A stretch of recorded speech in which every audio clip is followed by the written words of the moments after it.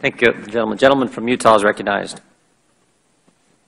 Thank you, Chairman. I'd actually yield to the gentleman from Ohio. I appreciate the gentleman. Just real quick in answering Mr. Cartwright's line of question, I just remind the committee again, we have the ACA Implementation IRS Oversight Board Briefing, May 2nd, 2013, the document we got from the IRS Oversight Board. Ms. Ingram did that briefing. Page 7 of the minutes says, Affordable Care Act update led by Sarah Hall Ingram. She discussed the security and safeguard programs the IRS has in place regarding the sharing of data among its partners. So it was, again, good enough for her to brief the IRS Oversight Board. It seemed like it would be appropriate for her to brief this committee in Congress. I want to go back to the email real quickly, if I could. Let's go back. I just want to stress for the committee, the underlying issue here was about 58 different institutions who were suing the government because they believed their religious liberty rights, their First Amendment religious liberty rights, were being infringed upon by the Affordable Care Act. Isn't that correct, Ms. Ingram?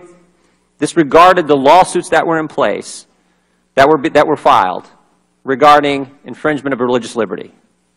I'm sorry, Congressman, I don't see where the litigation is mentioned. It's not mentioned. That's what you're talking about. No, sir, I'm explaining how only schools below college level that are affiliated with the church or operated by a religious order. These schools, while exempt from filing, would not meet their religious employer unless they are a church. This is all about institutions. Because, again, remember what was going on at this time. The administration was concerned about all these entities suing the government. This is about 6033 rules in the Internal Revenue Code and how they work. Used to define who qualifies and who doesn't, who would be exempt and who wouldn't be. And the end result was, from your discussions and the way the ruling was changed, most of these lawsuits were dismissed. Lawsuits like Colorado Christian University versus Sebelius, Priests for Life versus Sebelius, Roman Catholic Archbishop of Washington versus Sebelius, Wheaton College versus Sebelius, Hobby Lobby. Some of these things, most of these cases have been dismissed because of the change in the definition that was being discussed in these emails. Correct? All I know to respond to you, Mr. Congressman, is that I was answering questions about how current tax definitions worked under 6033.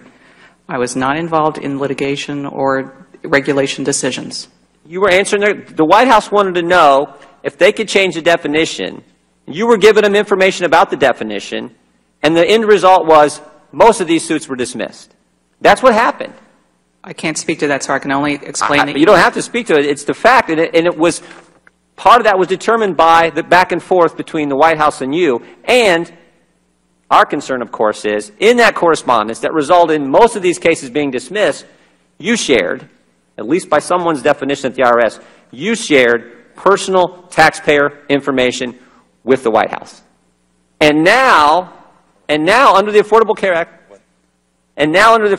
Act, Americans have to give personal information to the IRS, to the same lady, to the same organization that potentially, at least by someone's definition, shared all kinds of personal information with the White House political people. At a time, this took place again at a time when religious institutions were suing the government because the Affordable Care Act infringed on their religious liberty rights. That's what people are nervous about. That scares a lot of people. You guys working back and forth, personal information going in emails. The end result is lawsuits get dismissed, religious institutions don't get their day in court, and now all of America has to send the same kind of personal information to you and the IRS in order to get health care. May I have a minute to respond, sure. Sir?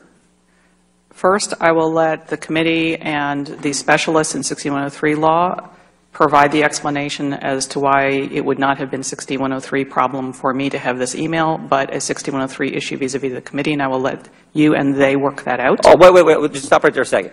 So it was okay. That's amazing. That is true. It's okay for the White House to get the unredacted version, political people at the White House, from the same entity that targeted groups who came into existence because they opposed the Affordable Care Act, but Congress can't get it. That's just what, that is unbelievable. You just told us it's okay, you said you didn't do anything wrong, it's okay for the White House to get this information, but we, on the government oversight committee, can't get the same information. I cannot answer what is under those blocks, so I cannot answer whether the information originated with the White House or not, and This I is refer phenomenal. you to You wrote it. You don't know what's underneath those blocks, but it was okay for the White House to get it, but it's not okay for us to get it. And Americans are supposed to rest assured the IRS will treat their personal information when they are forced by the law to sign up for the Affordable Care Act. Americans are supposed to rest assured you guys will treat that in a confidential fashion. Unbelievable. Time is up.